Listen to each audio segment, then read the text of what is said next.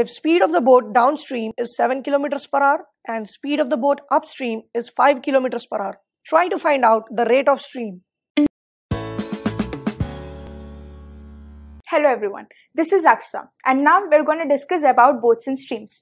This lecture includes concepts, formulae and solutions to the questions. Let's get started. Getting into boats and streams, let us first understand what upstream and downstream are. Let us assume that the boat is traveling in this direction and the stream in the opposite direction to that of the boat. If the stream and the boat are in the opposite direction, it is known as upstream. Here, in the second case, the boat and the stream are in the same direction. If both are in the same direction, it is known as downstream. Now, let us assume the speed of the boat to be u and the speed of the stream to be v. Here also it will be the same. The speed of the boat is u and the speed of the stream is v.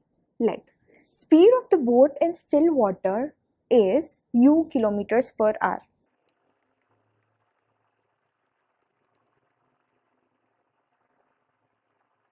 And speed of the stream is v. After assuming this, the formula of down speed will be u plus v as they both are traveling in the same direction. If both are traveling in the same direction, their speeds automatically adds. So, downstream speed is u plus v. Coming to upstream speed, it will be u minus v as they both are in opposite directions. And the units for this will always be kilometers per hour. Let us assume the downstream speed to be a and this to be b. Then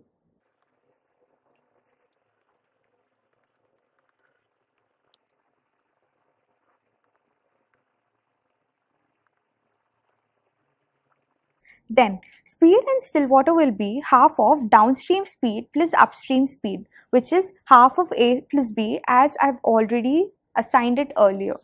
The second formula is rate of stream, which is half of a minus b kilometers per hour. That means half of downstream speed minus upstream speed. These are the basic formulas which we have to remember to solve any questions of boats and streams. Let's directly jump into the types of problems of what we have in boats and streams. So the first type of problems we deal with in boats and streams are purely formula based. So the questions are directly given, it's directly based on formulas. And the second type will be the ratio. Then the third type will be tricky questions which involves the formula speed is equals to distance by time. So you have to remember the formula of speed is equals to distance by time. Yeah. Then let us directly jump into the formula based questions. Now, coming to type 1, which is formula based. Let us first understand the question. A man can row upstream 10 kilometers per hour and downstream 20 kilometers per hour. Find the man's rate in still water and rate of current. Before getting into the answer, first think about the formulas what we have. We directly have formulas for rate in still water and rate of current. So rate in still water is half of a plus b.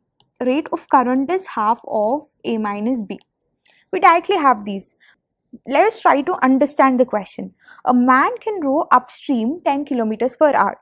This means a man can move against the stream with the speed of 10 kilometers per hour. And downstream, that means he is moving in the direction of stream in 20 kilometers per hour. Now, downstream means A and upstream means B. So here, we have solved half of the question. Let us first write what is given. Downstream speed is 20 and 10. Now, let us find the rate in still water, which is half of A plus B.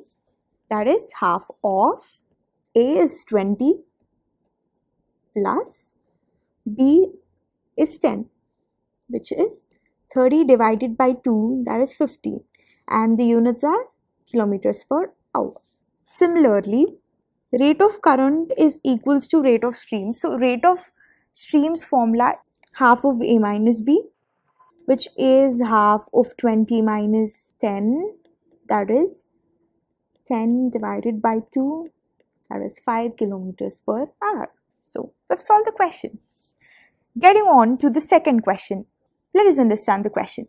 The speed of stream is thrice of both speed. The downstream speed is 10 kilometers per hour. Find the speed of stream. Let us assume the both speed to be x. Then speed of stream is thrice of both speed. If both speed is x, then speed of stream is thrice. So thrice of both speed, which is x. So 3x. Now, as we know that both stream is u and speed of stream is v, let us find the downstream speed. U plus v, which is x plus 3x, that is 4x. But it is already given that downstream speed is 10. So let us equate both of them. So x will be 10 divided by 4, that is 2.5 kilometer per hour. Then the question is not yet done. They've asked us the speed of stream, but what we have got is the speed of boat. To find speed of stream, it is thrice of x, that is thrice of 2.5, that is 7.5 kilometers per hour. This is the answer. The type 2 questions. At first, let us understand the question. A man takes twice as long to row a distance against the stream as to row the same distance in favor of the stream. The ratio of the speed of the boat in still water and the stream is what? So here, in this question, they are indirectly telling us that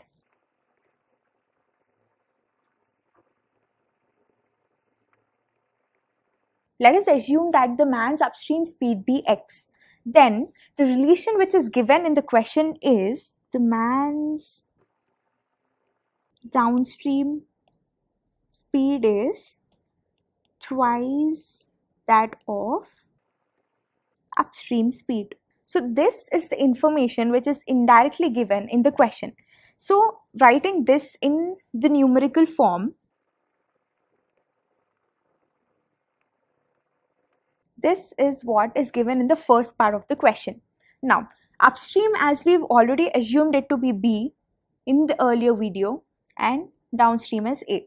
Now, the ratio of speed of boat in still water and the stream. We know that the formula for this is half of A plus B, and the formula for this is half of A minus B. Now, ratio of these two, that is half of A plus B, is to half of A minus B. Now, we know that A is 2x and B is x. So now the value for this will be 3x divided by 2 is to x divided by 2. That is 3. We cancel this. It's 3 is to 1. So ratio problems are generally asked in this type. Divide the question and read it twice for better understanding of these questions. That is, tricky questions which involve this formula. As we all are aware of this formula, we've been learning it from our childhood. It is speed is equals to distance by time. Yes, in boats and streams, this is the most important formula and it's almost involved in many of the questions of boats and streams. Let us first read the question. Speed of a boat in standing water is 9 kilometers per hour and speed of the stream is 1.5 kilometers per hour. A man rows to a place at a distance of 105 kilometers and comes back to the starting point. The total time taken by him is what? Now, what they have given us here is speed of boat in standing water is this, and speed of stream, and they have also given us a distance, like the total distance, and they're asking us the total time. Now, let us first write what is given.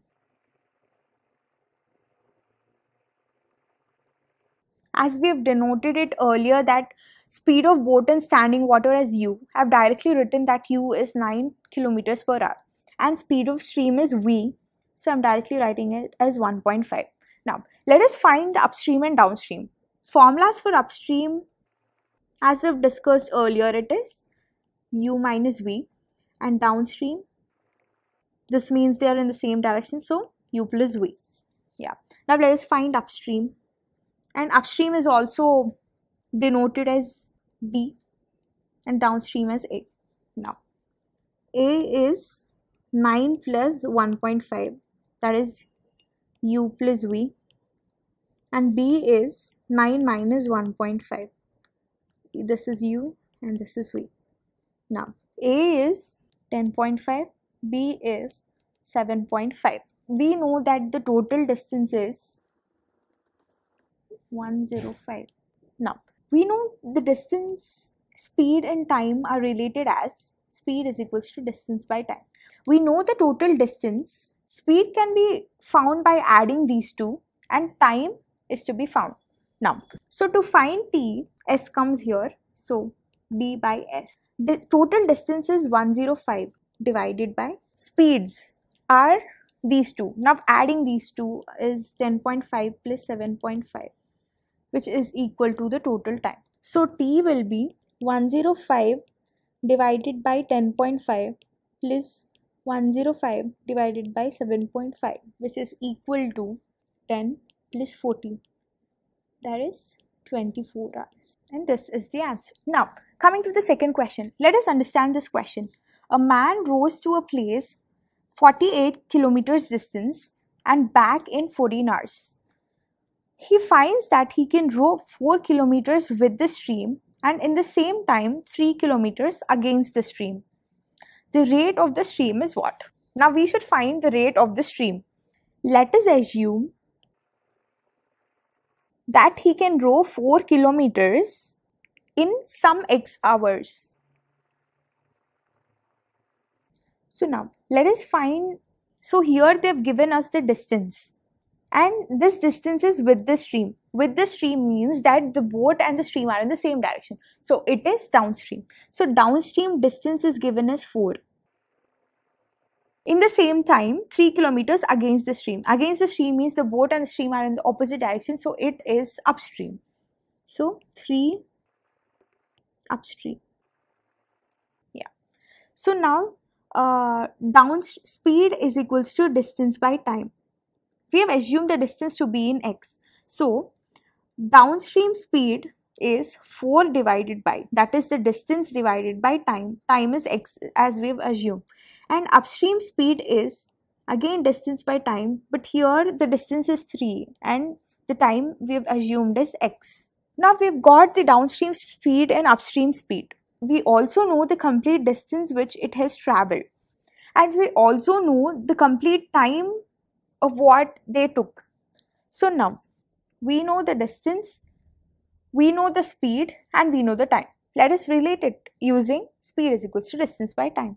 So 48 is the distance divided by, this is the speed, 2 speeds, downstream plus upstream, and this is equals to the time. This came from t is equals to d by s.